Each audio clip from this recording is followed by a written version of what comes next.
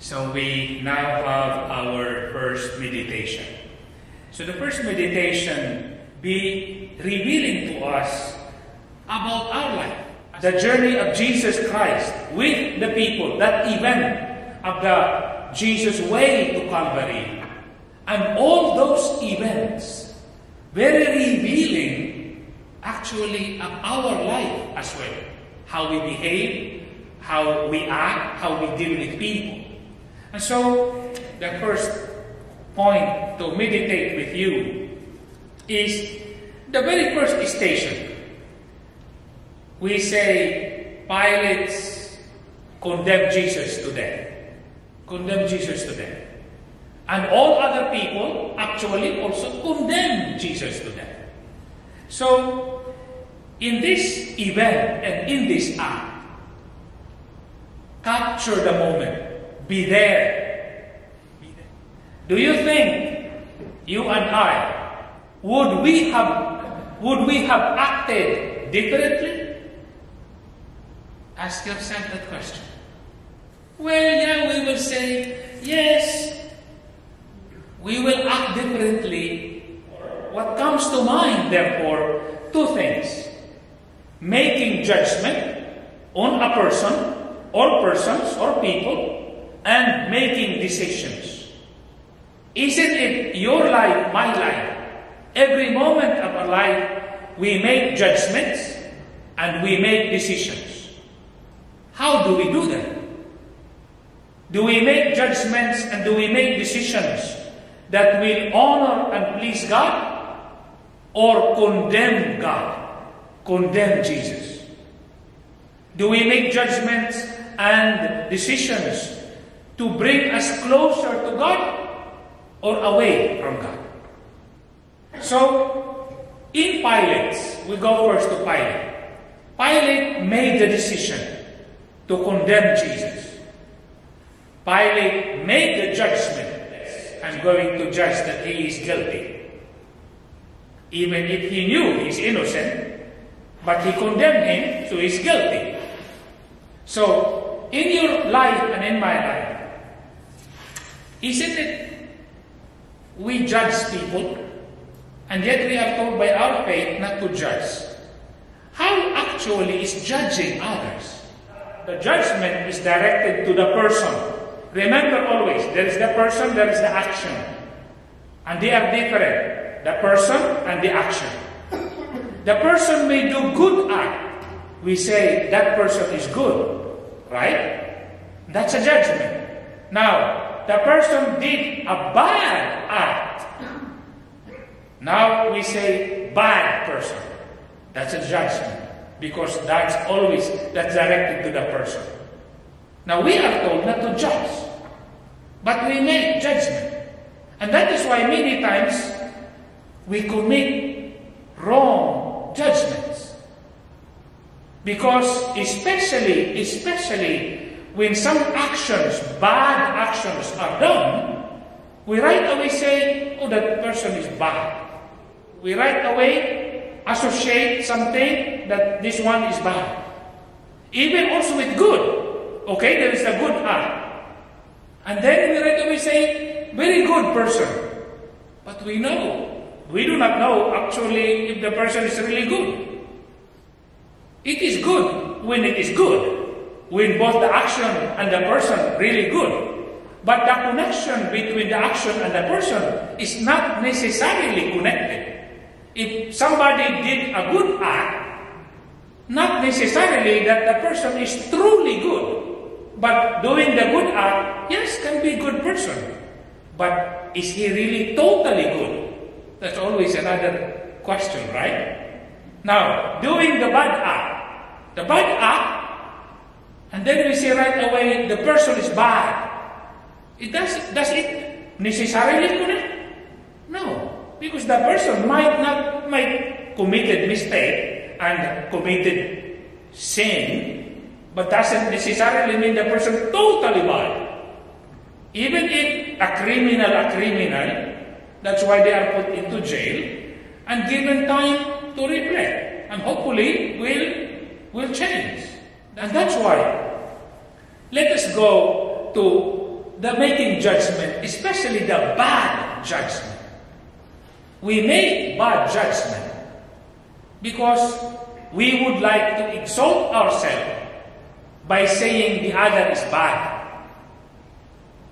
Unconsciously, we do that because we want to exalt ourselves by putting down others. I am better. Thanks be to God, I am better than him. And there are many other subtle ways that we can, have those kind of judgments. So, what do? We always have to think. When somebody, yes, have done bad, we say the action was bad. And that action, he must be responsible. But the person, we do not judge as bad. But that is why we pray for conversion. That's why there is prayer of conversion. Pray that he be converted. Pray that the person may realize there is God in our life. Do you want that people will judge you? You have done something bad. Do you want that people also will see you as bad? Because you yourself, I believe, will say, well, I have done bad things, but I believe I am not really bad. Right? And that is why during this Lenten season, ask the Lord forgiveness for the many times we make judgments, wrong judgments, bad judgments.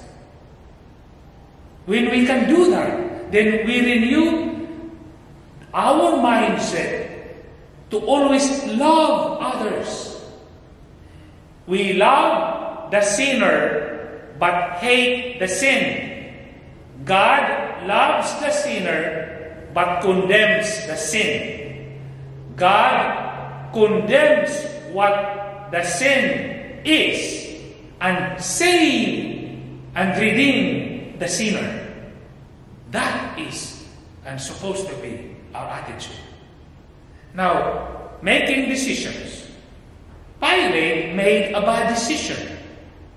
And this is also revealing also in our life. We make bad decisions. What are the ways we make the bad decisions? The first thing is that we have to know decisions are connected to the person. With whatever decision we make, we become what we have decided on. We decide to do good, we become good. We decide to do bad, we become a sinner. If we decide to commit sin, from not being a sinner, we become a sinner. So the decision makes us what we decided. Therefore, there is the connection between the decision and the person who decided. Do you think of that? If we are making good actions, therefore we have been making good decisions. And the more we make good decisions, the more we make good actions, we are growing in the good. If therefore we are making bad decisions, and therefore doing bad actions and multiplying them, then we are worsening our state of life. Now, as Pilate made the decision, bad decision, look what happened. Even until now, we mention him. He suffered under Pontius Pilate. Every time we make that really. You see, whatever he has done is now associated to him. The idea here is this: he made a bad decision, and we too make bad decisions. Three things why we make bad decisions, like Pilate. First, Pilate made a bad decision because of political interest, honor, power, because of social status, You know, when the people already told him, if you will not condemn him, you are not a friend of Caesar. You are playing like Caesar. He become frightened now, because now it is an attack to his social status. Many times we make bad decisions because, oh, this is an attack to my social status. This is an attack to my honor. We have to know, true honor is only in the truth. True honor is only in the good. True honor is only in righteousness. True honor is only with God. And many times we forget that. Say in your life, when did you have a bad decision that it was to protect your own interests and your own social status and your own honor and power? Another thing we make bad decisions is because of we have our own interests, we have our own designs, we have what is important to us, and whatever matters to us, whatever is important to us, then that must be protected, that must be safeguarded, which is not bad actually. But many times, those interests, those that matter to us, are not actually what matter to God, what is important. And so when we make bad decisions, it's because we compromise what is good, and have done, and choose what is bad. Because it is for the benefit of what is important for me. Third thing, we make bad decisions because it is against our lifestyle. We have our own behavior, we have our own lifestyle. And of course, I believe with that of Pilate, being the prefect, a Roman prefect or the governor, he enjoys the luxury and his social status. So there is a lifestyle that he has to maintain. You and I, we also have some lifestyle that we have to maintain. Even when it comes to moral obligations, many times our moral obligations are put aside. And then we decide to do something else. The second thing I would like us to meditate and reflect in this journey towards Calvary, 3 stations. There are 3 stations I would like to cite. Jesus meets the Blessed Mother Mary. Jesus encountered Veronica, and Veronica wiped his face. And also, Jesus meets the women of Jerusalem. Stations number 4, number 6, and number 8. What are these in our life? This speaks to human relationships. And the human relationship that we have fundamentally, family and friends. Family. We are born into a family, and we also grow up with a family. And then we have our friends. Our friends from work, and friends also as we go up. Now, also very revealing with this journey to Calvary. You see, the family, with the family of Jesus. The mother. What did Mother Mary do to the Lord? They encountered each other. And they consoled each other. They encouraged each other. It's an uplifting moment for each other. We have our families. You have your families. Do you always lift each other up, or you pull down each other? Do you console each other, or you quarrel most often? Do you give encouragement and affirmation? More of that rather than criticism and putting down each other.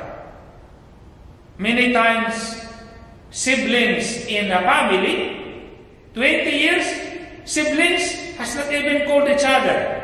20 years, many years. Why? Because there was something in their past that they could not resolve, and because of their ego, they just said, you have your way, I have my way. Like that. How is your family? Now, friends at work, friends that we know for life. Now, we go Veronica. Veronica wiped the face of Jesus. In our friendships, do we try to console each other? Or many times, when we are hurt, we say, goodbye. I no longer don't want to talk to you. What if you are supposed to be Veronica? Whenever we commit sin, we wound each other. We hurt not only the person we hurt, but we hurt ourselves as well. The more we do that, the more bruises and scars and wounds we have. Now, when a friend would go to you talking about another friend, what do? Maybe you would put on more the gossip. You know, I am hurt of this friend of ours, and he's like this and like that and like this.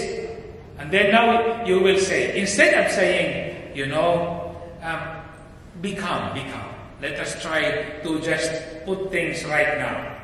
What do we do usually? Oh yes, there was also one time, I was also like that, I was hurt. Or maybe we were not also hurt. Maybe we would just say, oh yes, I heard also of some other people, he is like this, is like that. You see, we put fire with fire. We are not like Veronica, wiping the face. Yes, these are our friends who would go to us to tell us of their maybe hurts. We have to be there, yes, to console like Veronica. But then at the same time, as we wipe the face of this friend, we must not destroy the other that we have been talking. At that moment, you are Veronica as well to wipe that face also, that he is not there. Maybe we have to say, yes, you see, that maybe our friend has done something wrong, but it doesn't mean that he is really that bad. The bad act, always bad. But the person, there is always something good in the person, even if that person has done something bad. The other point here is Jesus meets the women of Jerusalem. Friends, our friends, can lead us to God, or our friends can lead us away from God? The women meet Jesus. They would like to go to Jesus. Our friends, do our friends would like to go to Jesus? Or our friends would say, no, I am not going to go to church. You would like? Okay, you go, but you are no longer part of our inner circle. Remember, there is a saying, tell me who your friends are, I will tell you who you are. So, select good friends. And remember, even in the Bible, it says, if you find a good friend, you found a treasure. And a good friend will bring you to God. And that's a good treasure. If a friend will not bring you to God, that's not a good friend. And better that at that very moment that there is a red flag, begin to make a good decision. However, many times we say, okay, well, my friends, as I've said, we cannot put down friends. So, we linger a little bit. So we say, maybe I can help my friend to see a new way about faith. So you linger a little bit. Now, you either become like them, or you make them like you to go to God. But what happens many times? Instead of making them like us to go to God, we become like them and then forget about God. And this is very revealing of what human relationships, our relationships. How are your relationships? Your family, your friends. Remember, our relationships touch us actually morally and spiritually. And that is why we have to take care of our own soul, of our own lives. Therefore, during this Lenten season, remember always how to sanctify relationships, to sanctify your family, to sanctify your friends. During this time of Lenten season, maybe remind each other, hey, it is Lenten season. Are you planning to go to confession? Are you going to church? Especially now, members of families. Remind members of families. Are you praying at home during this time? Oh, it's Friday. You are still healthy. Do not eat meat. Try to have abstinence. Do you remember that? Maybe not, because you like hamburger, and like me, I like hamburger. So I am not going to correct other people because I like hamburger. And if we do that, we are not doing what we are supposed to do. We are not being good friends, or we are not being a good member of the family that will sanctify the family. Because in the family, this is the mission. The husband has to make a saint out of his wife. The wife has to make a saint out of her husband. The parents has to make saints out of their children. And the husband and wife that are saints. Son, Saint Isidore the Farmer. His wife, Santa Maria de la Cabeza. Both saints. So, the third point I would like us to also, because of the issue of the recording and the memory of the camera, the last point was cut off. And so for this last point about the sanctification of work, and this is the station wherein Simon helps Jesus carry the cross. Human work. Human work is a gift from God to us. Maybe we would think that maybe if humanity has not fallen into sin in paradise, maybe we will not work. No, work is integrally part of our human existence. So there will be work, but the sin affected human work. There, as is mentioned in the scriptures, there is a curse. Human work will be tiresome, will be hard, that even the soil was cursed, that it will not give the produce that we expect, but sometimes it will be empty harvest. So with human work, there accompanies with it the effects of sin. I will mention 4. First is the disposition to work. The disposition to work, many times we are no longer willing to work because our disposition would be like that of a crab mentality, that the other is a threat to my progress. So not good. That comes from sin. So the second thing is envy. The envy creeps into work because with envy, instead of having to compete with oneself, yesterday I worked this much, today I will work harder. We have to compete with our own performance rather than in rivalry and competition, which sometimes is destructive. With others can be destructive. So we have that kind, and it is not good. The third is bad intention. By hook or by crook, is not good. So that kind of mentality is result of sin and with our work. So with this mindset, therefore, bad motives, bad intentions, we become deceptive or sometimes fraudulent in relation to work. And the last element that affects work that comes from sin is our personal interests. Sometimes what interests us or what our preferences are, they cross the boundaries of upright practices of work. Therefore, what I want is what should be done, even if what I actually want would be crossing the lines of righteousness, of honesty, of integrity.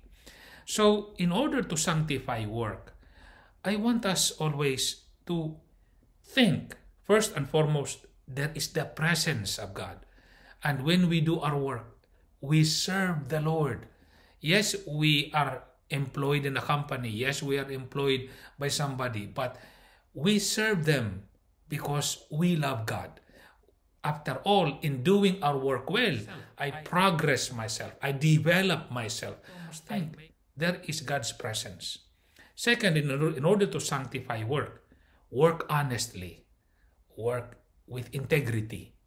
Work with the sense of your faith. Third, work with excellence. Work with professionalism.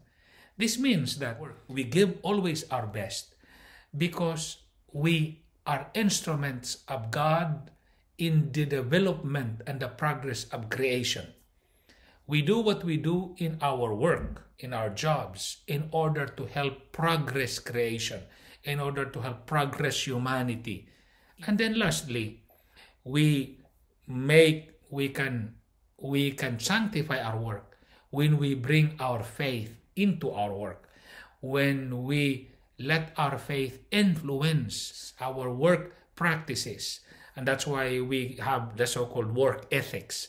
We bring the principles of our faith, we bring the Christian ethics and Christian morals into our work.